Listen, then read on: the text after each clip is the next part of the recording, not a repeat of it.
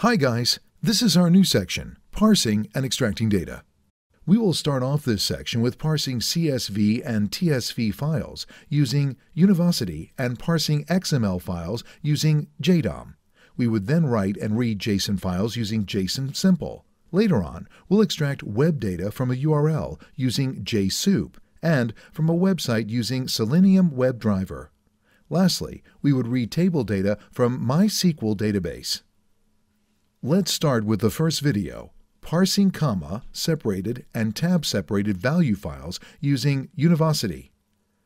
In this video, we're going to take a look at how we can parse CSV files and handle data points retrieved from Tsv files. Another very common file type that data scientists handle is comma-separated value files, where data is separated by commas. CSV files are very popular because they can be read by most of the spreadsheet applications, such as MS Excel. To do this, we require Univocity. We download the Univocity parsers file from this link. Then create a CSV file from this data. Name it Test CSV. The extension of the file should be .csv. We save it in C drive.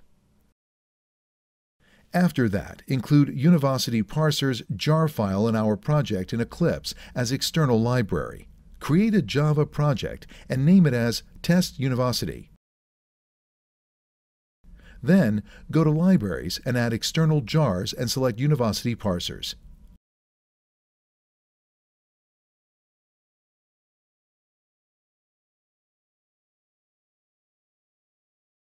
Now, create a class and name it as Test Univocity with public static void main.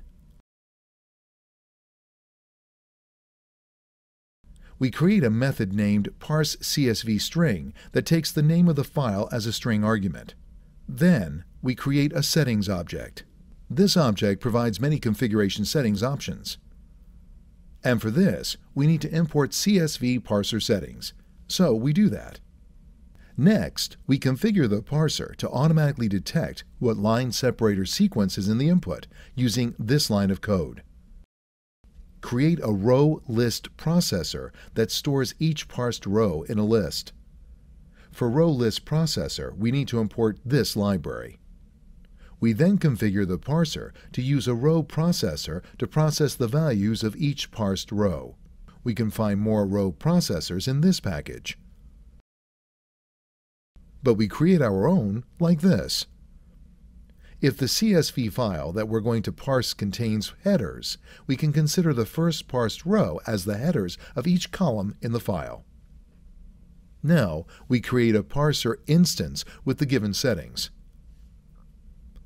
We'll need to import Csv Parser for this. OK.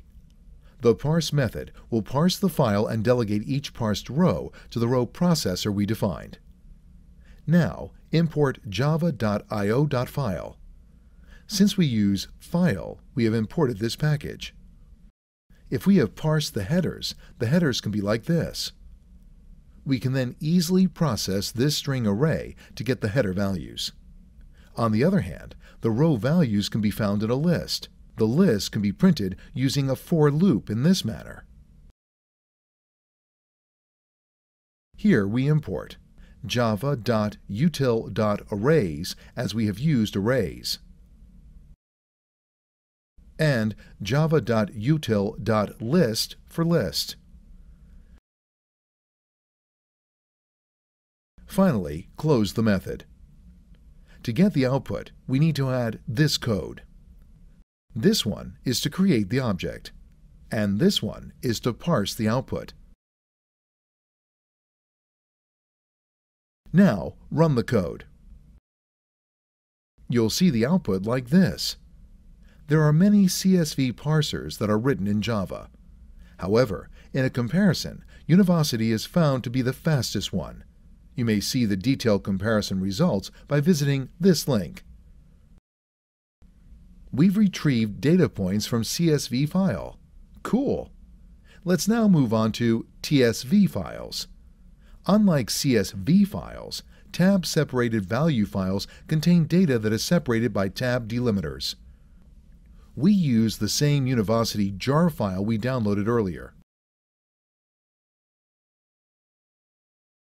Create a Tsv file from that data. The extension of the file would be .tsv. Save this file in C drive as test.tsv. Now, go to Eclipse and create a project named test.tsv and add Univocity parsers as an external jar library.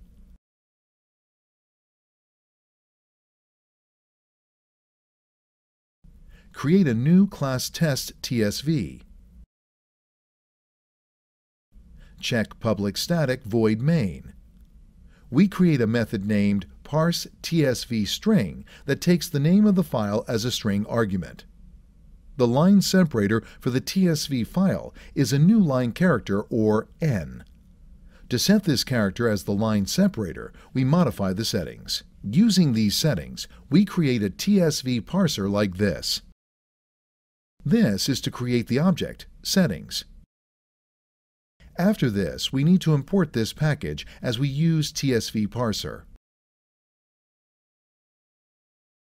We parse all rows of the Tsv file at once. In this case, we'll have to import java.util.list as we use list. And for file, import java.io for file.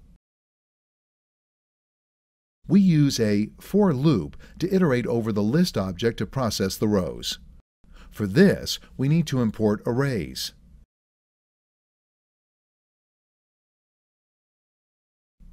Finally, close the method.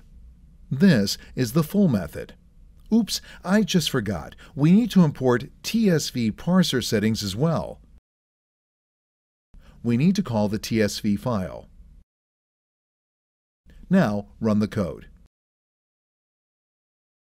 We can see the output over here.